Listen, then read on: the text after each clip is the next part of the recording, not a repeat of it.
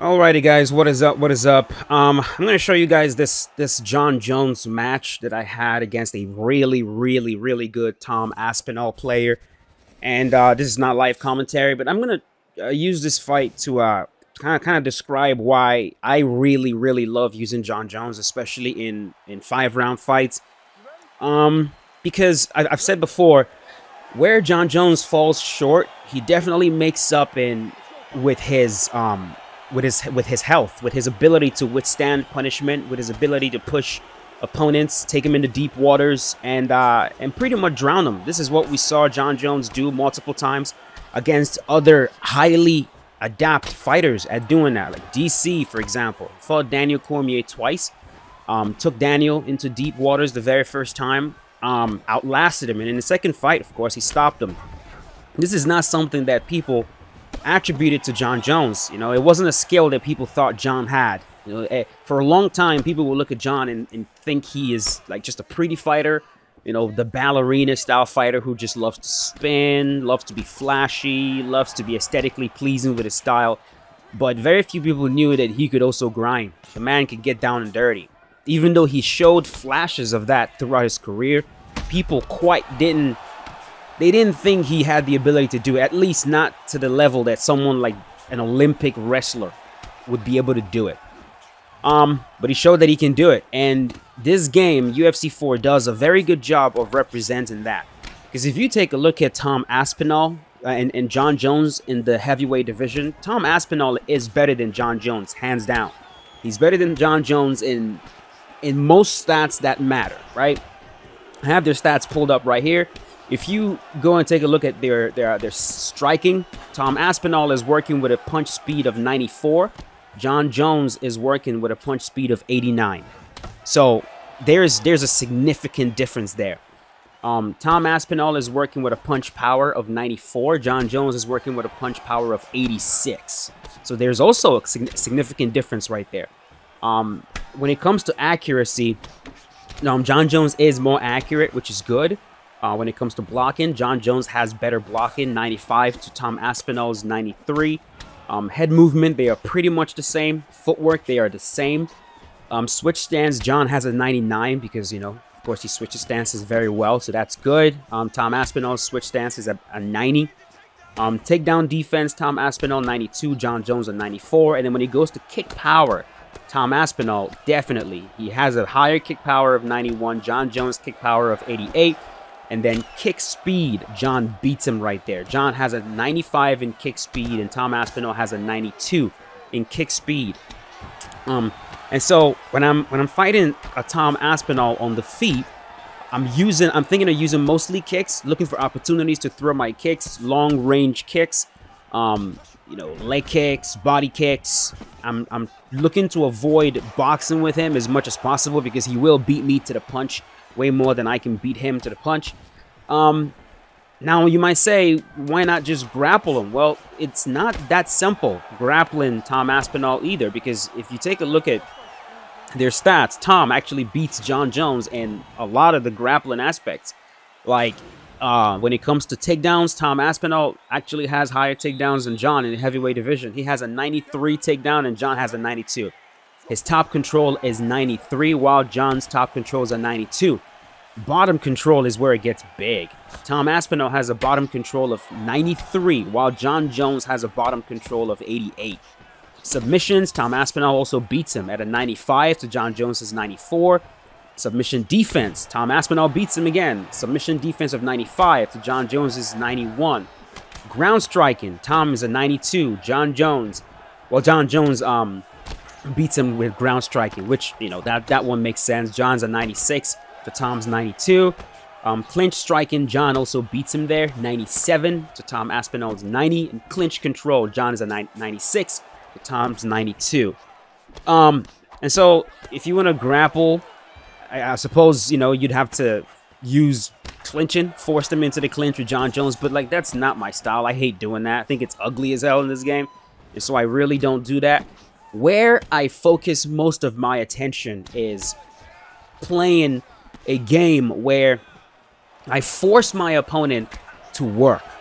Even if we are working at the same rate, or at a similar rate, I know that I'm going to outlast my opponent because of Jon Jones' stamina, because of his chin stats, because of his health stats in general.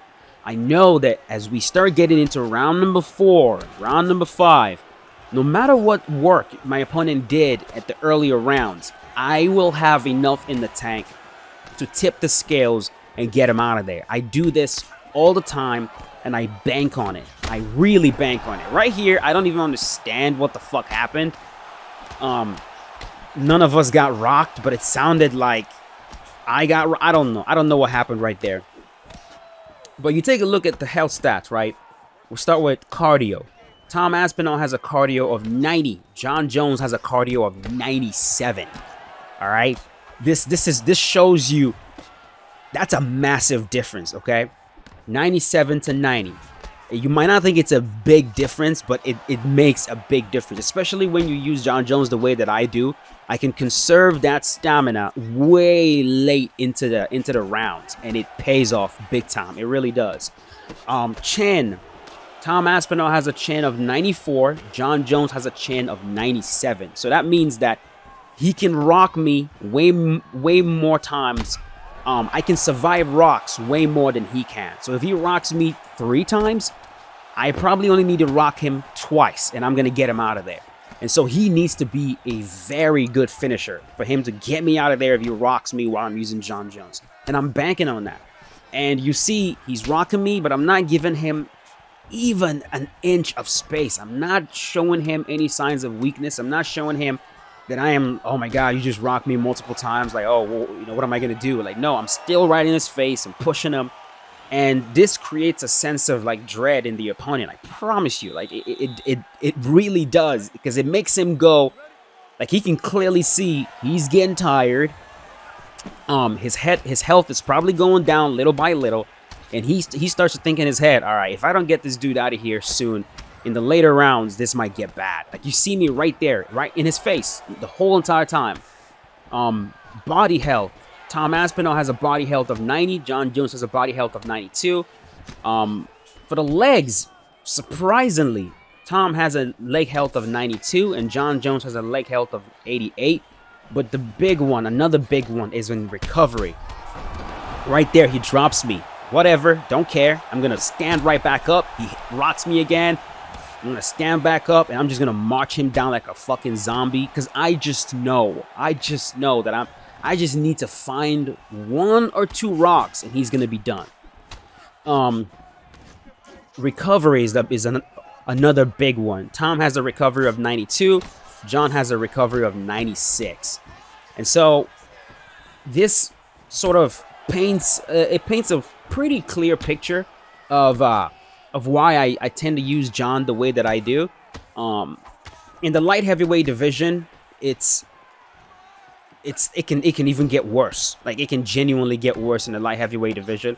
Do I like a situation where I have the better striking skills and I can outstrike my opponent from bell to bell? Yeah, but right there I rock him. I'm gonna sit him down against the cage right here. Yeah, that left hook sits him down, and then right here, this is where it starts to slowly get bad. I like being able to outstrike my opponent with Jon, just style on them, hit them when they can't hit me. But if you're facing someone that knows what they're doing, if you're facing a good player and you're using a faster fighter that's, I'd say, more comfortable to use, like Tom Aspinall is more comfortable to strike with than Jon Jones. If you're facing someone that knows how to use a fighter like this, you're going to get rocked, man. You're going to get rocked multiple times. You're going to get battered. You're going to get caught. You're going to get caught before you can catch them. But you need to just understand that as long as you don't do a bunch of dumb shit that gets you finished, and sometimes I do. I end up getting finished while using Jon because I'm playing stupid. But as long as you don't do anything dumb that gets you finished, and it's a 5-round fight, as you get deeper into the rounds, it's gonna start tilting in your favor 100%. So right here, we're on the ground. He's holding top position. Neither of us are really trying to risk much, but right there, he actually immediately passes to side control. I take advantage of the momentum transition right there.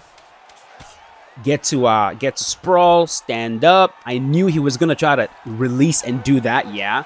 And so I didn't want him to get an easy rock at the end right there. So I just held high block.